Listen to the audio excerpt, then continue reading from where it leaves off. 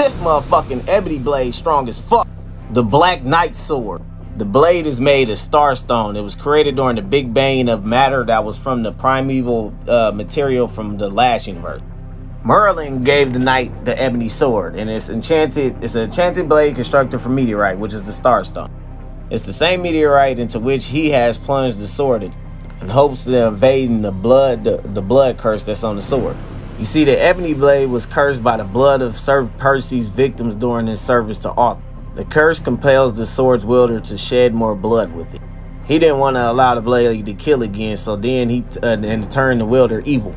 Only descendants of the House of Garrington can pull the sword from the meteor, though. That's when he got an Avengers alert, right? So he hopped on this damn his horse that could fly, and then he dipped. While flying, this dude came up, right? And he was like, "Do you recognize this dagger, Sir Knight? It was carved from the same meteorite as your sword."